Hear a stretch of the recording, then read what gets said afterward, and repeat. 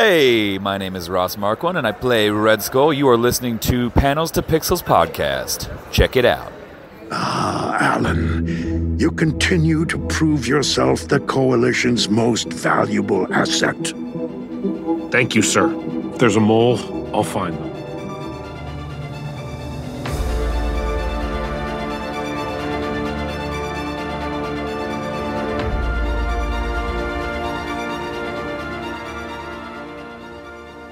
Hey, panelists, welcome back to the show. I'm Mark. And I'm Jayme. And this is Panels to Pixels podcast. And within this particular episode, we are continuing our Invincible Season 2 coverage. And with that, this is going to be a spoiler-full podcast about Season 2, Episode 3, which is entitled The Missive, This Machination. And the synopsis for this particular episode, Jayme, do you have it? Mark starts his college career. Debbie struggles with a personal trauma, and Alan the alien returns home to find a new threat facing the coalition of planets. Yeah. And what were your overall thoughts about this particular episode? Because I found the episode a little bit, it was kind of split up in a few ways. Purposely. But it felt like like several episodes or several stories in one particular episode, because we got Mark's story of him going back to college, and then we got Debbie's story of her dealing with trauma. Literally, she seeks out help at some sort of support group, and then we get Alan the alien, but then we get another story at the very end, which is like a side story, which is literally Mark being tapped for a different mission by somebody interesting.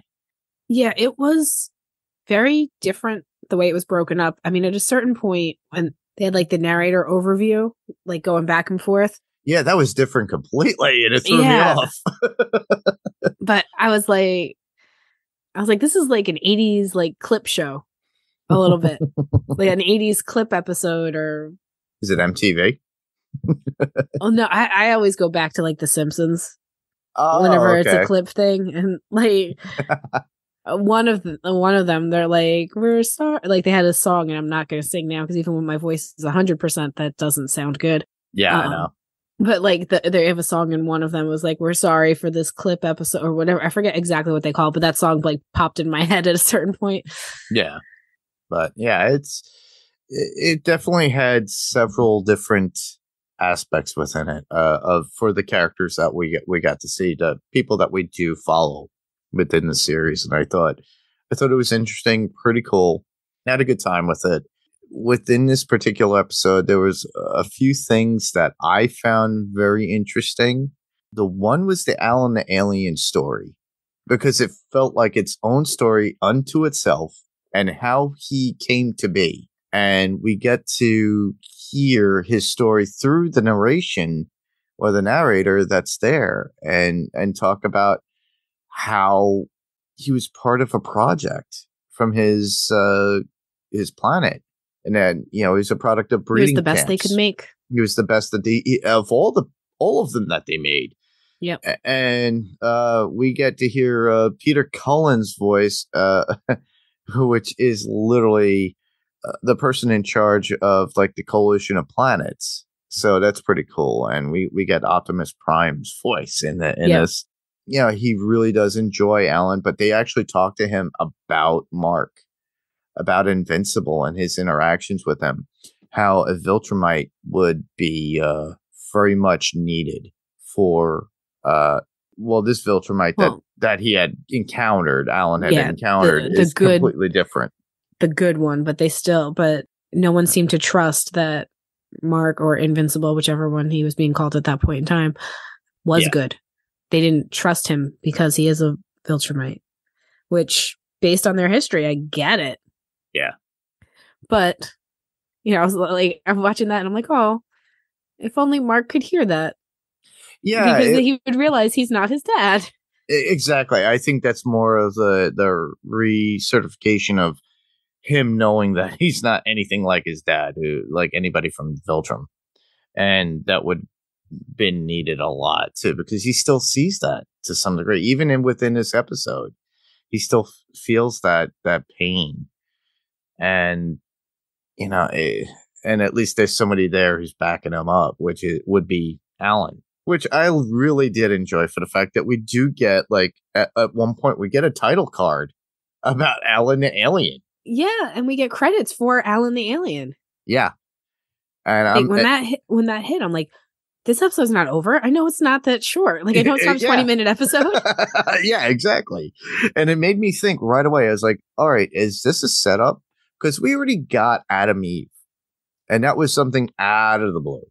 It was good. I mean, I'm hoping that, like, you said that we were going to get 4 episodes for this half of the season. And then next year, we'll probably get the last half of this particular season.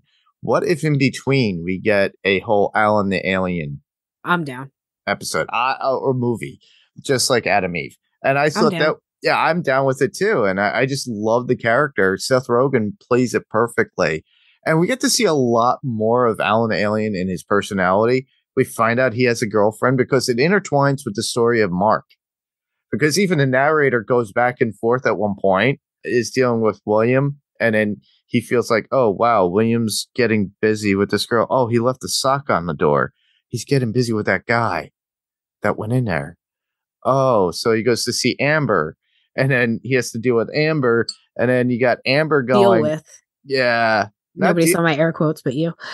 Yeah, but it's not deal with, but, they get together. It's like one of those the college things I'm to shocked do. That didn't happen before college. I was not. I adored all of her questions. Oh, yeah. About who's super sperm? Yes. And like, are you going to go when it happens, you're going to go mad and like kill me? Like, she's like, I've seen what you can do. I mean, these are valid questions. Like, you should ask your partner all kinds of things that you're worried about before engaging in sexual activity with them. She did a great job. She was very valid in her questioning. Oh, absolutely. True. Yeah, especially with crushing her. with one. Maybe we'll start out with me on top. Yeah, exactly. Just to be safe. No. If you do that with one thrust, you will be through my throat and out of my eyes. I mean, how many times have people had questions about Superman and Lois Lane? That has always been that question. Does it shoot right out of her? Do condoms even work for superheroes? That would does it have to be kryptonite? Yeah, like, does he need a kryptonite condom?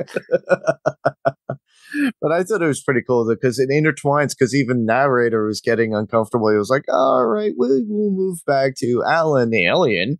And there is Alan the Alien getting it on with his girlfriend, Talia. Yep. And then he goes, well, let's focus on the feline little kitty. The little kitty, the one-eyed kitty that he has. I want one. It was cute. That was cute. But then we had to watch it like its butthole. Yeah. And it's just like, okay. And then it goes more into the whole Alan Alien story, but he gets sent by the Coalition to no, he doesn't get sent. He's just having lunch or dinner with his girlfriend Talia at one point. Mm-hmm. And it's so weird that, they're just having a casual talk. He's eating his grubs, whatever they are, and they're just moving off the plate. And she goes, oh, it's disgusting. But was so cool. He goes, your plate kind of likes what I got here. Meanwhile, it's her food that's eating, and she's eating the brain. Yeah. It's like, okay. I don't know who thought of that, but that was brilliant. It was such a cute little touch. Yeah. It felt very Kirkman-y though. It also, it did. Yeah, Robert Kirkman did that. That was something that he would do. But and the funny thing is also that how he, it just made me think of like Indiana Jones and the Temple of Doom with the snakes coming out, and then all the snakes coming out of the snake. But you also had them eating monkey brains. It's as if like the monkey brains or the monkey's heads were eating the snakes at one point. If you think about it. It was brilliant. Yeah, it was a great idea.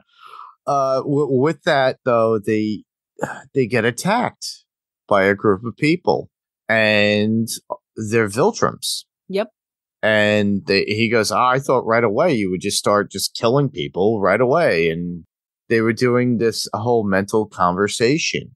They were trying to get more information out of him, basically. Yeah, I loved how they were projecting right into his brain, like none of their mouths moved.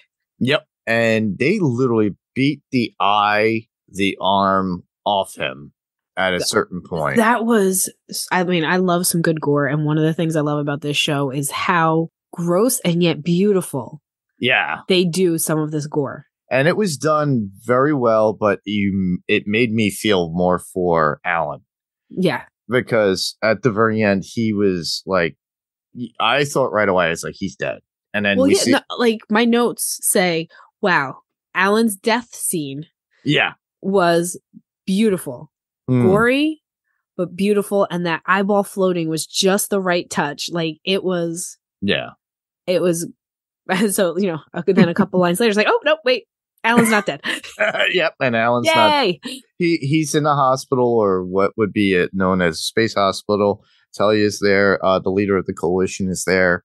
They have words and saying he'll get better. And then next thing you know, you see him turn off the stuff. Now, mind you, he's probably in a chamber, kind of like a healing chamber at that point. So who's to know if Alan will come back? And, Jason X, Rise from the Dead. Yeah, exactly. But I just love what Alan had to say to his Viltrum attackers. He goes, you Biclopses are all the same, or all look the same. Meanwhile, because he's a Cyclops, and he calls them Biclopses. I thought it was pretty cool. It's really cool. And the fact that, like, we did get Peter Cullen, but on one of the Viltrums that did attack Alan, the alien, was also voiced by Tatiana Maslany, who we all know from Orphan Black, and as well as She-Hulk. From She-Hulk. Yeah. Brilliant actress. Yeah, great actress. And I just love the fact that we got her voice in this, and it was amazing. But that was the story of poor Alan, the alien, at this point, because I think they gave us that snippet, that little story interjection for a reason. Do you think, and his name is escaping me, the leader, the guy who turned off the life support system. Correct. You think he was the one who was the mole that brought them to it? That's a good possibility. Because at first I thought it was the girlfriend, honestly. Yeah, but with how I thought she it was her, but then the upset with him. Yeah. The way everything went down after dinner, I'm like, no, it's not her. I was like, it can't who be. It is. And then when he turned off life support, I'm like, oh, it makes me think, mole? Yeah, it's a possibility, a huge possibility. Who knows? Or maybe it's something that they had created for a truce with the Viltrums. Maybe. Because they were using literally Alan as like kind of like a lookout. Yeah. For certain planets and things of that nature. So that way, if some sort of Viltrum comes into play and they have to do something, he is there to notify them. And also coalition. The other thing that was told during the fight with the Viltrums was that they didn't know Omni-Man had left his post. Yes. They had no clue. That he had a son. Yep. Which honestly surprises me. Yeah. It means that Omni-Man himself had not been in touch with Viltrum throughout his time on Earth, which makes the ending a little bit interesting. Yeah. As well. But let's move on to a different subject within the episode that we get more story out of. Now, let's talk about Rudy and Monster Girl. That was so cute. It is so cute. It's so funny because it's so hard for him to do. He has to. He wants to ask Monster Girl out, and it was one of the hardest things that he had to do, and it's so uncomfortable. And he still covered it with to test my fear. What is it? Yeah. Whatever he was doing to keep his fear at bay. Yeah, it was like testing his fear to see. It's like literally dipping his toe into the human condition. Because, as we all know, he was robot at one point. Yeah. Another version of it, but even still, he's robot at heart. And she's there to guide him on his way. So they have to go to he winds up building up that whole thing. He asks her out to the movies to go see a Slaughterhouse movie or whatever it is. Midnight Slaughter. Okay. And I was like, I'd watch that. Both of them look way too young to get into a rated R film. So a woman there who's a mother vouches for them, allows them in. But afterwards, he gets to experience something that he never did before as a human, which is eat a hamburger. And I thought it was pretty cool how, he just goes crazy over the burger and fries. And she kind of points out the fries. And he asks the waiter at Burger Mart, "Sir, another burger, please." He goes, "No, they don't have waiters here, Rudy, at Burger Mart." And he was like, because she was just saying, because she's like typical girl, it's like, you ate all the food. Get more. Well, it went like he went from, "Oh, this is good." She let out like a sentence or two, and then all of the food was gone. Yeah, he consumed it fast. Yeah. So I thought that was pretty cute and cool. We also get a little bit glimpse into the Guardians of Globe during gym time. So Dupley and Rex get into an argument about her cheating on him with Immortal. Yeah. Is it really cheating at that point? I don't know. Well, I mean, if they were together. I don't know if they were officially together. Yeah. I think a lot of it was in Rex's head more than anything. And and then she tries to justify it. Well, he is a jerk, but she also tries to justify it too with how she has more of a connection to Immortal because of the amount of times that he had died, and she feels that way with her duplicates that she leads. And basically, in her mind, with the amount of duplicates that she leads that died because of basically her, they add up to the same age as Immortal. I mean, and there's something to, and just like with Debbie and the guy she was talking, in the support group, like there is something about talking to people who understand, which is what you've gone, something you can't explain. Yeah, it's a source of a relationship. And that's, I belong to a support group, and they're not people I talk to outside of that, but the hour and a half a week that I spend with them, it feels very different in a good way than the rest of my life. Like just talking to people who understand without having to explain every detail is so incredibly helpful to like your mental load. Yeah, because you don't feel like people are judgmental. You're able. There's just there's so much to it. So like I get when she said, he's the only other person and carrying the weight of having died. Because yes, they're duplicates, but as we know from like the sex scenes, they all feel the same thing. So she's felt herself die. Like she knows what it's like to die. Oh yeah, that's got to be heavy. Yeah, even though they're duplicates in certain people's minds, but it's her dying over and over again after she creates them. Yeah, like that's heavy. Yeah. And nobody else can feel that or understand that. I get it. Yeah, I've died 1,000 lifetimes, and you don't know how that feels. Can you understand? And they're like, no. And it's really hard. And then Immortal would know. But the thing is also Immortal comes off a little bit. He's very harsh. Oh, yeah. He's a jerk, too. That group. It's all messed up. They're all messed up. They need therapy. They need therapy. They need to figure out how to work as a team. They need a lot. Yeah. And let's just talk more about Debbie's support group. She got that from a business card that Olga gave her in the very beginning. Yeah. At first, I was like, who is she calling? Is she calling a hitman? Because it was a black card with no information, like just those dots and a phone number. And then they're like, first names only. I'm like, what? Who is she having killed?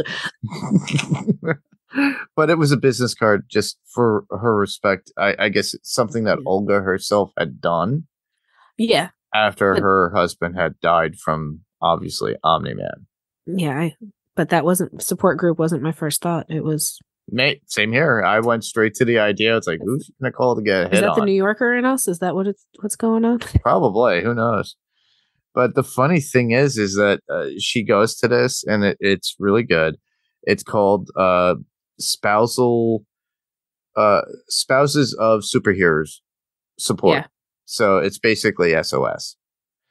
And I just like that term. That's like SOS. It's like, they've made so many acronyms from like certain things like that, which is pretty cool. Once they started talking, like you saw how it was going to play out when she went out. Like, obviously, obviously Omni-Man killed them. Omni-Man is the one who kills the superheroes. Obviously, correct. He killed all of their spouses. Like, but I don't think she knows exactly how bad Omni-Man was. Like, she's learning a lot of it, but I don't think she knows. I don't think that thought crossed her mind because, I mean, she's still mourning him. She's still mourning the whole situation. She still has PTSD from what Omni-Man did to her and how he explained it at the end, that how she is just a pet. But she's also seeing it through the support group of what had happened and also through Theo's voice and his words. Yeah. And when she finds out that his wife was the Green Ghost who Omni-Man had killed, apparently, she goes, he goes, I broke the rule. And Duffy Dix did a great job with like just the verbal emotion that was in it in the conversation, by the way, too. So obviously a shout out to the next actor that we love from, Snowpiercer and from Hamilton. Yep. He's also sometimes, what's his name? The mime clown on Sesame Street. Really? Oh, yeah. Okay. I didn't know that. But he's a great and brilliant actor, and he's able to convey that at least with his voice too. So I thought it was great for him and the way he was able to express it. And he goes, that's the first thing that we're not supposed to do in SOS is like to tell who we are and who we're associated with. And then when Theo finds out that, Debbie's husband was Omni-Man, she basically confesses who her husband was. He tells her not to come back to the group, and it just breaks her. Yeah, because she finally thought she had people who she could talk to. Her back. But the thing is, as soon as she confessed and stated who her husband was, then that was like all bets were off. And I get. Yeah. I get. It sucks. It sucks so bad. But her husband probably killed every single person in that room. Every single person's spouse in that room. Yeah. Yeah. So this is even harder for her now, especially with Mark being away in college. And you could see, because she was hesitating on texting Mark back, and you could see there was like several texts. And it's a typical mom thing to do, as you know. If your kids were older, you would be like that too. It's like, make sure you're doing this. My boyfriend's daughter's in college. Yeah. That's exactly it. Yeah. Yeah, and the situation. So it's like you're always there and you're always going to be a parent. But that's one thing that you can rely on is your children are always going to be there. And with Mark now, he's more of an adult. So he's trying to be an adult, also learning to be invincible at the same time, and also dealing with the fact of his father and dealing with that grief and that struggle, especially with Cecil and being a hero as well. So she's reluctant to reach out. So she kind of halts her texts at a certain point. Yeah. Yeah. And it was overall very good, but there's like last episode, I thought this had a lot of information in it, which was done well. Now, mind you, that's a lot to pack into 45 minutes, but the last like 5 to 10 minutes that we get. The last minute with Seance Dog just showing up at Mark's Well, that was the last 5 to 10. I'm talking the very last thing. Oh, that one. Well, we're going to get to that. Yeah. But Seance Dog shows up, which is in the very beginning when William and Mark get into the apartment complex, or not it's the student housing. So they share the dorm. So they're sharing this dorm together, and William's I love that they're together. William's I- not as great as he was last season, but I still have a soft spot in my heart for him. I just love how William started to like talk about, it's like, I could have gentleman colors and this and that. I have to put the sock on here. Dude, that is a first night conversation you have when you move into a dorm room. I've never had one, so I knew, but I know from other people that's what happens. Yeah. And Mark was like, he's talking about how lame Mark could be as a person. And he goes, "You're going to bring your toys." And then next you know, knock at the door. "Hey, who left a box of toys out here?" "They're not toys. They're collectibles." Yes. I'm so bummed that he threw them out. Like, okay, fine. Don't display them. Leave them in a box. Bring them home the next, send them with your mom the next time she visits. But don't just throw them out. Like, you brought them all the way to college. You had, Yeah, he spent years collecting them. They're important to him. Yeah. But yeah, one of them. Or text mom and have her come back. Oh, yeah. And that'll give mom a reason to come back to talk to him. But, it's like one of them that was in there with Seance Dog. He actually talks to it at a certain point. "Sorry, bud, you got to go." Yeah, Seance Dog was obviously his favorite. Yeah. And lo and behold, after that conversation and the misunderstanding of Mark when he sees the sock on the door, thinking that William was getting busy with some guy, he's like, "Oh, I'll go to Amber's." And that's when all the hanky-panky go on between him and Amber. They have that conversation, and even William says, no, I wish. And it didn't happen. But he goes, but he explained it. But the door, there's a knock at the door, and he opens it up, and it's Seance Dog. "You're not real." And then it just goes on to this whole thing. And then he's attacking him. When they're I love how they've got to like leave the dorm because whoops. But then when Seance Dog is like, "No, in other dimensions," but I'm like, "Oh, that's right. We have portals to other dimensions." Yep. And, but then that wasn't true. Yeah, well, Nualza says that his planet of Thraxia, or Thraxans, which is his people, are subjected or just being attacked. He needs his help as Invincible. Through that, Mark talks to Cecil, and Cecil says, "You're not ready." And I was just like, wow, it's typical Cecil trying to play the "I'm going to be here, I'm going to be in charge of you. I'm your boss, you can't do this." And he still goes out there to Thraxia for Nualzot and to help his people. Now, mind you didn't get the whole truth. No, I did not when Seance Dog, I'm like, this doesn't feel right. Yeah. And then Nualzot, I'm like, something's definitely up. Like, I did not expect the truth. Like, okay, we're going to see the Monarch, and I expected a butterfly. But I also expected. I thought it was the other Viltrumites. Oh, the other group of them. We already had that hint anyway from the Alan the alien. Yeah, that's what I thought it was going to be. I thought it was a setup by them. I thought it was him being sucked away to another planet, and when it had nothing to do with the Viltrumites or anything else. It was just another set of people that were going to try to be like, "Hey, you need to fix this. Oh, by the way, you got to bury my whatever," like last episode. Okay.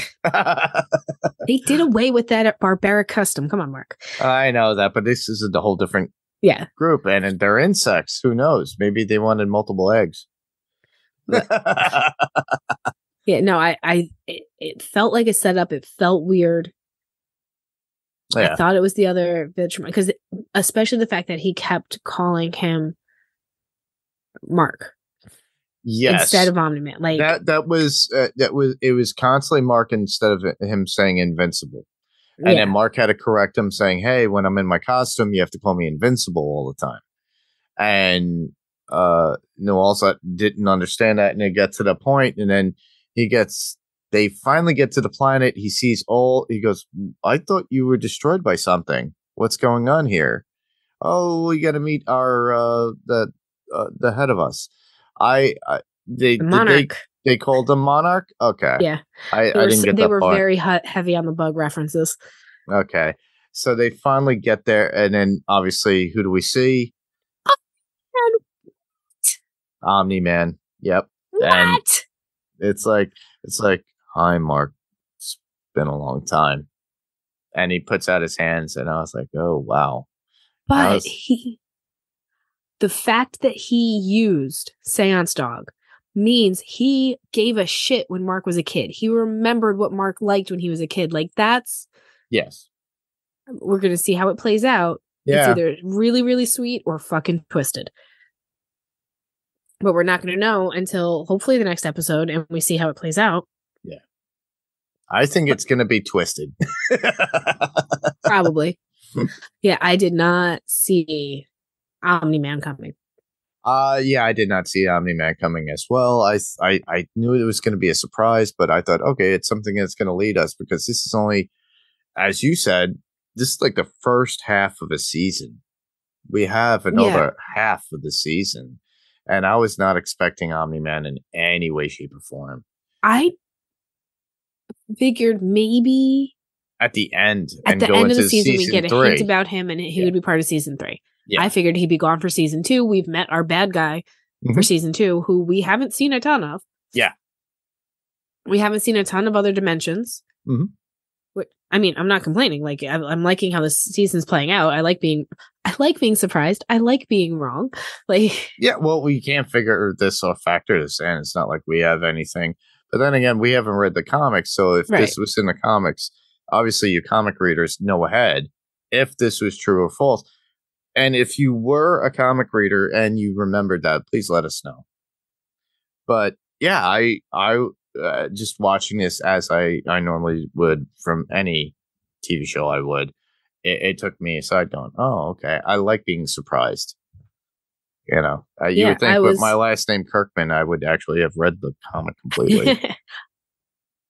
But there's always time. There's always time. You know how much those omnibuses go for? They're like so thick and big. But yeah, I really did enjoy this episode. We had a lot of deep cuts in this. A lot of cool cameos. And a lot of cool characters in it. Yeah, I really enjoyed it. Last episode felt busy. Like I couldn't keep up. Yeah. I think I watched it 3 times to feel confident to talk about it. I know, granted, some of it I'm sitting down writing notes and whatever.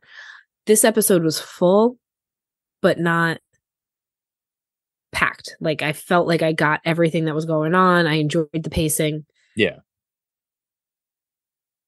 Yeah, I enjoyed it overall and how we got it. And it's just weird how they could jam so much in one 45-minute episode and get it right. Because certain shows don't get it right like that.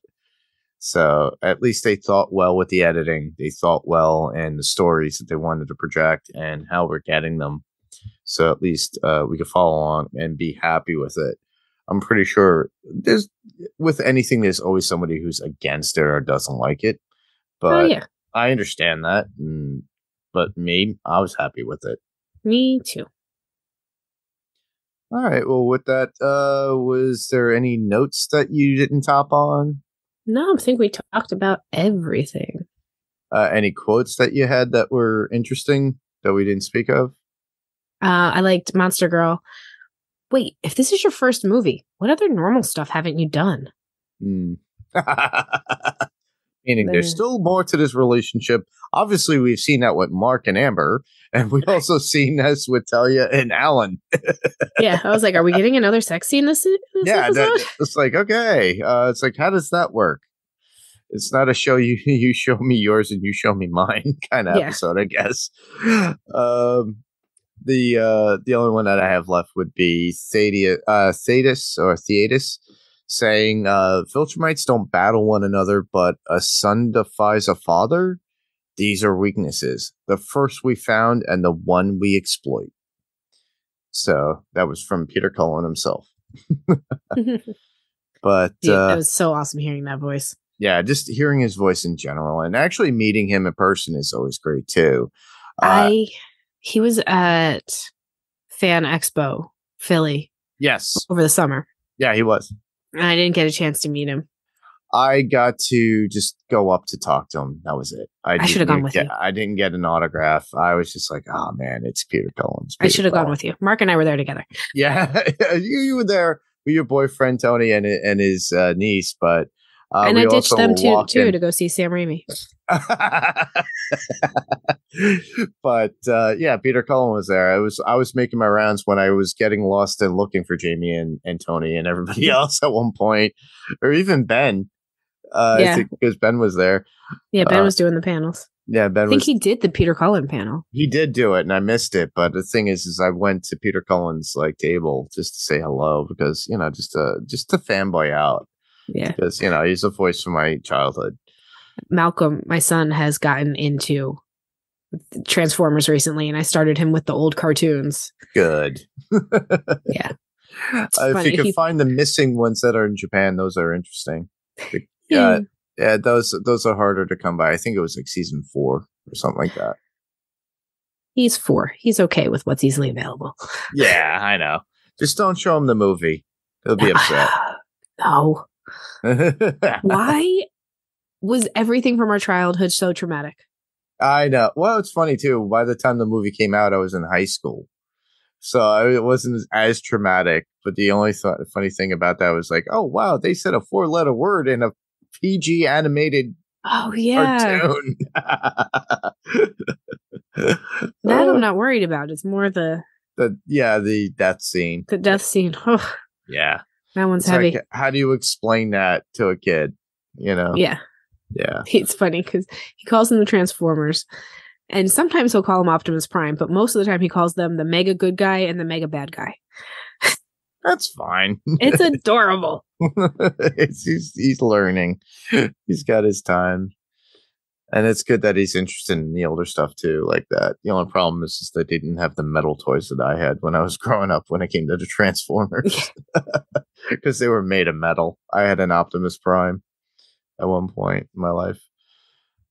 But yeah, well, for you listeners, that was our coverage of Invincible season 2, episode 3. So yeah, you could tell how much we enjoyed it and we liked it. We did. I hope you guys enjoyed our coverage, but we kind of mentioned the idea of feedback. So with feedback, if you do have any thoughts and ideas of anything that we do on the podcast, all you have to do is go to our Facebook page, would be facebook.com/panels to pixels. I had posted a actual feedback section for Facebook and Instagram, which is at Panels to Pixels podcast on Instagram. So usually I put the same picture. You just put it in saying, hey, or just leave your comments below the image of what we're covering next. And I would state if it's specifically. So all you have to do is go to our Facebook group, like I said, or the Instagram page and just leave comments for that particular episode. I'll still get them. If you feel that you just want to email us, all you have to do is email us at panelstopixels1@gmail.com. So that's panels and 2 spelled out TO and then pixels and then the number 1 at Gmail. You could write out your own texted thoughts and then we'll read them on the podcast. Or you could just record your voice and just send it as an attachment and then we'll play it and then you could be part of the podcast and you'll have your thoughts out there audio wise for everybody to hear and then we can comment about it. Now obviously we're not going to appreciate it. Yeah, we'd appreciate it, but we're not going to criticize you. We're not going to shame you. We want you to be heard as well too. So it's nice when you have people out there. We may respectfully disagree on occasion, but yeah, that's a better conversation though. Yeah, it makes for great conversation, and it makes for great conversation if you would like to be on as well. So all you have to do is send that in email form too. It's like, hey, I have thoughts on this. I would like to be on. Literally, all you have to do is ask. We could be found on YouTube, which is another format of or player of choice at times for people. It's regular YouTube. All you have to do is search for Panels to Pixels podcast, subscribe, ring the bell to be notified when the new episode is up. a lot of it is literally just the podcast on regular form. It's just a static image of, me putting the Panel to Pixels logo with the images there. Yeah. And literally we just put that up so you could hear it. And then obviously there's YouTube podcasts that you could hear us on. And along with that, we have other podcast player choices that we have, which is Spotify, Google Play, and Apple Podcasts. So you could find us there or just tell a friend. Word of mouth is always greatly appreciated. But you could tell them, you could find them there. Just go to Apple Podcasts, search for Panels to Pixels Podcast. You could probably find it under my name, Mark Kirkman, by the way, because I think that's how it is listed. Because when I originally started on the Next Level Online Radio Podcast Network, or Next Level Online Radio, that's how it was set up by Ben Back. But with those particular podcast players of choice, or apps of choice, I should say, if you could give us a rating or review there, it'd be greatly appreciated. 5 stars would be greatly appreciated, but I always like everybody for them to be honest. But that would be it. But just to let you know, there is somebody who did send in feedback because he followed along. And that would be our friend Steve Brown. Hey, Steve. So this is what Steve has to say on the episode. Why is it the dorm rooms in TV shows and animation always are bigger than what is in real life? Hey, Mark and Jayme, this is Steve, and this is going to be for Invincible, Season 2, Episode 3. He throws out all his collectibles except Psychic Dog. Is that what that is? Who has sex on the first day of college? Have he and Amber never done it before? Is this the first time for both of them? I guess it is. Sounds like it. Wait, who is this narrator now? This Missive Machination? Oh, so now we're getting the origins of Alan from Season 1. Nice. Instead of Invincible, we get an Alan the Alien title card. I love it. And this has just been the cold open. I hope this doesn't go too long. Total side note, I want to thank you all for your first 2 episodes, because I was so confused in episode 1 that I actually stopped watching. And so I had to binge episode 1 and 2 and then to get to episode 3. But it was because of your coverage on Panels to Pixels that I decided to keep going. I just paused it and saw that Tatiana Maslany is one of the voices here. Love her. Family show. Let's not return to Mark and Amber just as yet. Oh, and not back to Talia and Alan. Oh, the Viltrumites have found out what happened on Earth, and they are questioning Alan about it. Oh, well, I guess R.I.P. Alan. Oh, I guess maybe he's still alive. Oh, I think Thetis is the mole. Yep, he's turning off the machine. I guess that's the end until the post-credit scene that we got here. All right, talk to you later. Okay, I thought the episode was ending, but apparently it didn't at that point. Gotcha. So now we've got like 20 minutes left. I'm going to record some more. Wow, and we have Leah Thompson from Back to the Future and other mini movies. David Diggs from Snowpiercer and Sandra Oh. Wow, they're sacrificing a Tuesday night, and it's Tuesday night for me as well. Oh, she is having a drink with the husband of the man who murdered his wife. Omni-Man. Yeah, I'm confused. Okay, Sam's dog is real. This mission to another planet sounds like a trap. I don't know. Cecil thinks it is, maybe. I don't know. Oh, Nolan is the whatever supreme of this world. Wow. Okay. I guess next week's going to be big. He fell for it too. Yeah. Well, thanks, Steve, for sending that feedback. I wasn't sure. Oh, wow. I was like, holy crap, it's a live Steve. Yay, live Steving. Yeah, but he said Leah Thompson, so I got to look back at that episode. Wondering if he looked at that and saw Leah Thompson's name in the credits. Might have. I missed that one. I missed that one completely. Was she the therapist for the... It's a possibility. I got to look back. So you listeners tell us. Obviously, Steve had something there that we didn't. All I got was Tatiana Maslany. I got Davi Diggs and Peter Cullen. So But to prove to you that we do get some feedback, that Steve, yes, he is a co-host on Panels to Pixels podcast, but he's not doing this particular episode. He sent that in too, just to have fun. And he did a live Steving, which is a cool and awesome thing that we do get on occasion here.